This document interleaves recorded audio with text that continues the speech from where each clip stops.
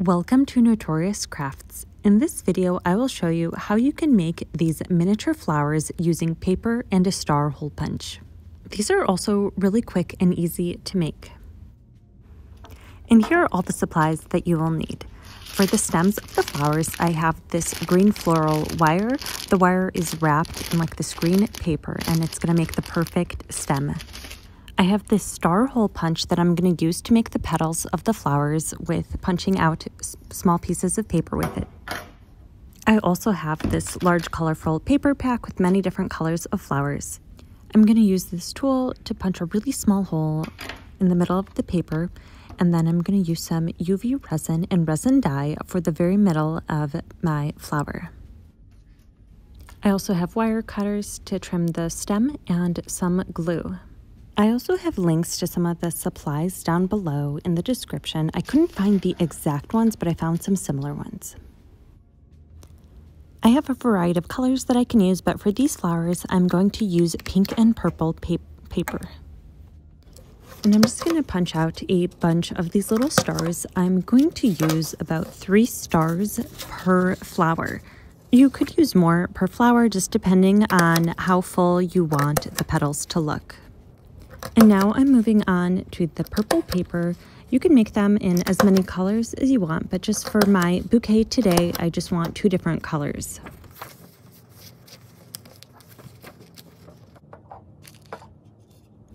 Next, I'm using my pliers to trim the stems to be a little bit shorter. Now I'm going to poke a hole in the middle of every single one of the stars, and then that way I'll be able to easily put my stem through it. I have 2 silicone mixing cups, and I'm going to put some of my resin inside each of the mixing cups. And then I'm going to use my resin dye. I'm going to use a red color as well as a yellow one. Now that all of my resin is mixed, I'm just grabbing one of my stems and I'm just going to dip the tip into the resin until I get a nice little ball. And then I'm going to put it underneath a UV light to harden. It also helps to spin around the stem and let gravity do its work to even out the resin before curing it so that it is even on all sides. Having the resin as the middle of my flower creates a nice clean look and is a great way to hide the wire. And now I'm ready to start gluing my flower petals together. And now I'm just going to put the stem through the very middle of the star where I had punctured a hole through it, and then put the star all the way very up to where the hardened resin is. Using a toothpick, I'm just dabbing a little bit of glue around the stem and on the piece of paper, and then I'm going to place another one of the stars through the middle. And I want to make sure that the star points are in between the other ones so that it looks like flower petals.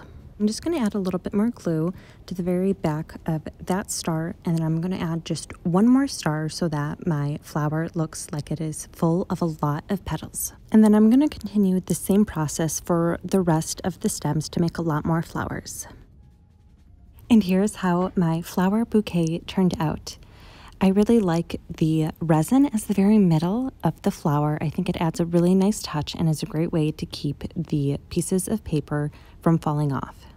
Using paper and a hole punch is a really great way to make some flower petals in miniature form.